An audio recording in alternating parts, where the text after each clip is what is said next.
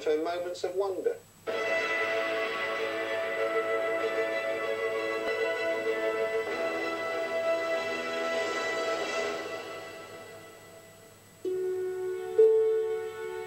Our planet is changing, and not in a good way, like into a butterfly or a giant magic shoe.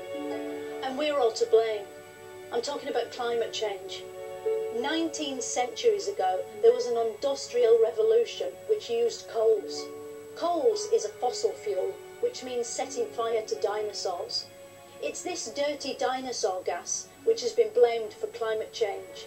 What's more, so many dinosaurs were burned for steam trains that nowadays there's almost no dinosaurs left. Rising temperatures are a worldwide problem. Experts say they're responsible for making the North Poles melt, meaning too much sea. Not everyone wants to live in the sea. You don't have to be a scientist to know that. You just have to have seen The Little Mermaid. She hated it. The government says we need to cut our greenhouse gas emissions by 2050. But if, like me, you don't have a greenhouse, they say you can reduce your carbon footprint by not flying and walking more. But my feet swell up when I walk, which is why I came here in a car. Storms battering the coast, tornadoes, blizzards, rain, women in bikinis, floods. If we keep discussing climate change at such an alarming rate, scientists predict the world's stock of weather footage will be exhausted by 2050. But not everyone thinks climate change is real. This hot topic has split the science community straight down the middle, 90-10. To hear both sides of this debate once and for all, I found one climate expert. Good afternoon, what are you? My name's Andy Watson. I'm a marine, atmospheric and climate scientist.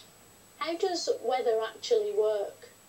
And if you could make it snappy, because it's going to be on iPlayer. Well, the atmosphere is constantly in motion. And this motion means that you get winds, if the air is rising. Yeah, I'm going to need you to be a bit more snappy. You get rain, you get snow. Snappy.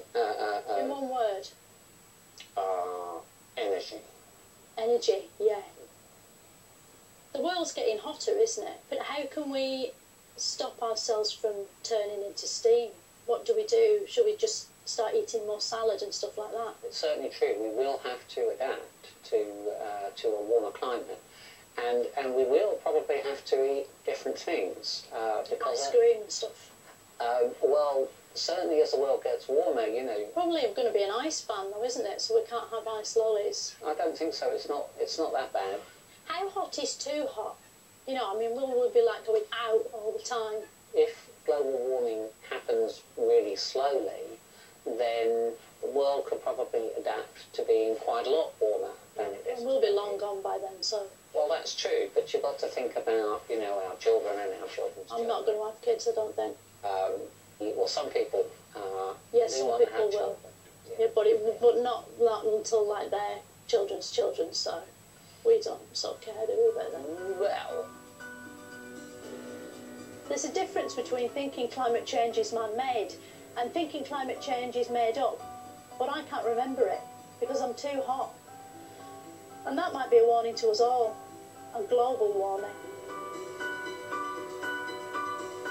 Next time on Moments of Wonder, I'll be finding out, where do fists come from?